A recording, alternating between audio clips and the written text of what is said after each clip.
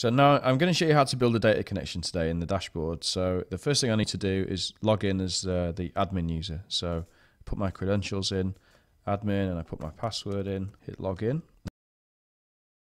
The first thing I need to do is access the configuration screen, and I do that via the little spanner in the top right hand corner of the screen up there. So if I hit that, a new browser tab will open and it'll automatically log me into the dashboard.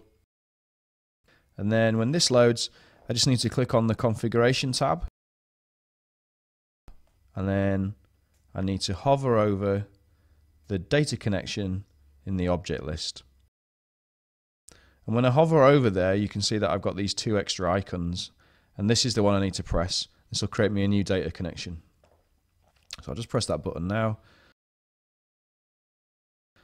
The first thing I need to do is I need to give the data connection a name. Now I'm just going to call this one test. I then need to tell it what type of database I'm going to talk to. If I scroll down, I'm going to talk to a SQL Server one. I need to tell it who I'm going to log into the database as.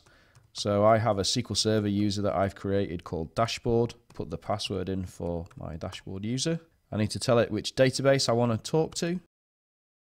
In this case, I'm going to talk to one called Demo Environment. And then I need to tell it, well, which server is the database on. So it lives on a server called PanSQL. We're using the default port, so I won't change that. But if you're using something different, then you'll need to put that in here. And if you're using SQL Server instances, you can put the instance name on this bit there. Once you've filled in those details, if you press the little disk icon in the top left-hand side,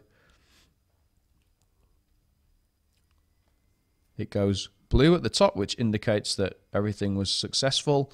And I've got a little green tick just up there that's telling me that everything's okay and I can start building my data model.